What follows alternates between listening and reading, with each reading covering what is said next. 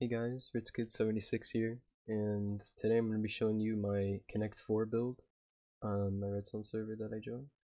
So, basically, this Connect 4 isn't like your standard Connect 4 that uses lamp displays. So this uses concrete powder, and when you push the button, it will retract these pistons, push the concrete powder out, drop it down, and then push it onto the board, which you could see happens right now. It's a little slow, but it works. So you can see it gets pushed down onto the spot that you pressed, and then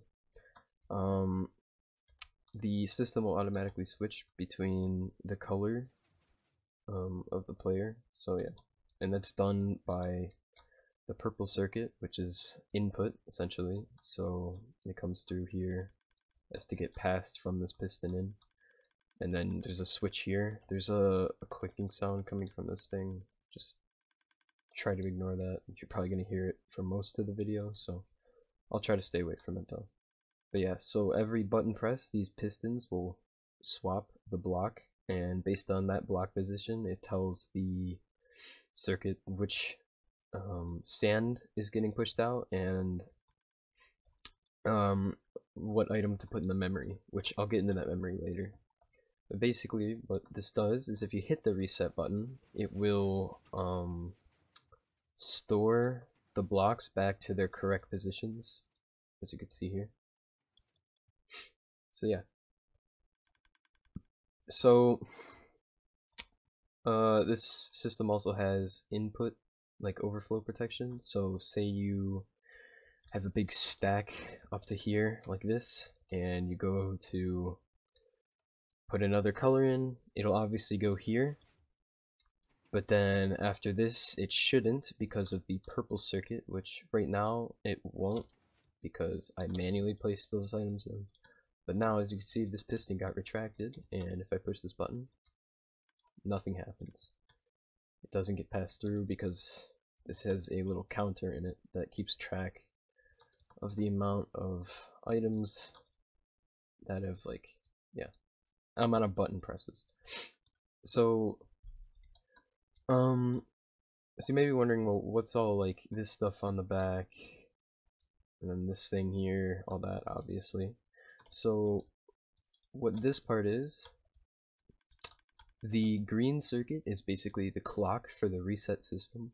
So each layer has to run, it has to like iterate through everything. So it needs to check the memory, which I might as well just go over this now. The memory basically stores if it's red or blue, and that's stored using signal strength, and that's read out down here. And that basically tells these pistons here to be out or in. And if they're out, when if they're in this position, a blue concrete would come down, it would get pushed here, and all these blocks would toggle. So the blue would get caught, all the reds would fall through, and then they get pushed across to this position, and this thing will pick them up, send them up, and then this will go to whatever this section over here tells it to do, based on the little dropper line, or observer line on the bottom. Yeah.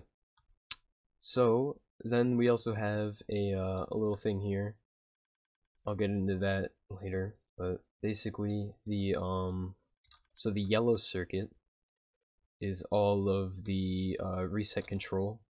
So when you push the reset button, this circuit basically prevents button input by pulling these pistons down, so you can't add to it when you're not supposed to.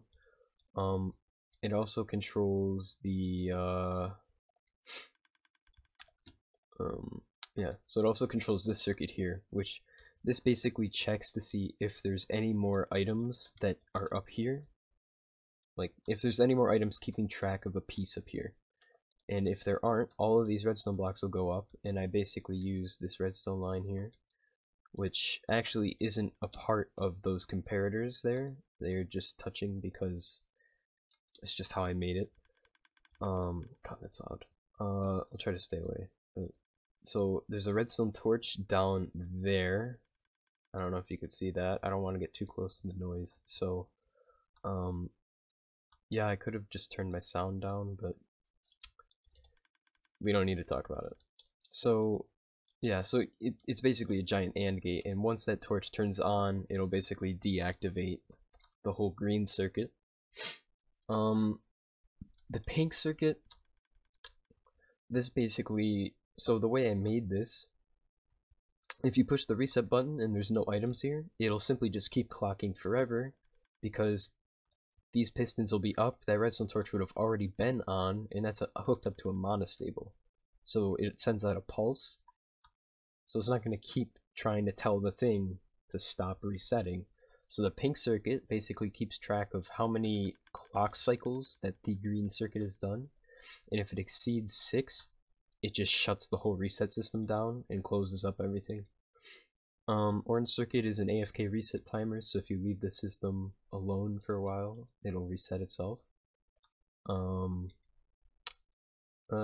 Yeah.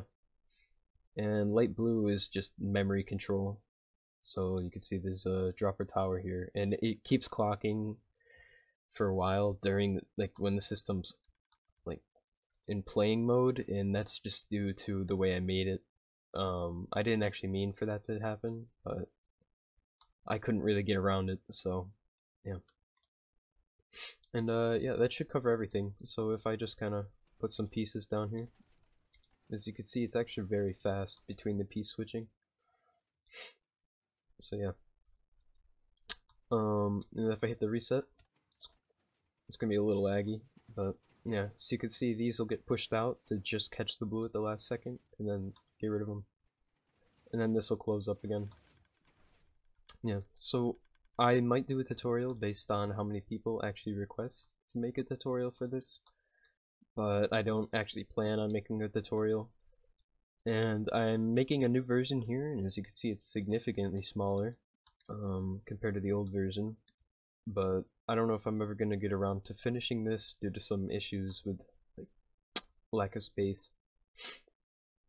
I might make it slightly bigger, but I don't know. But anyway, um, thanks for watching, guys. Please like, comment the video. Yeah. Bye.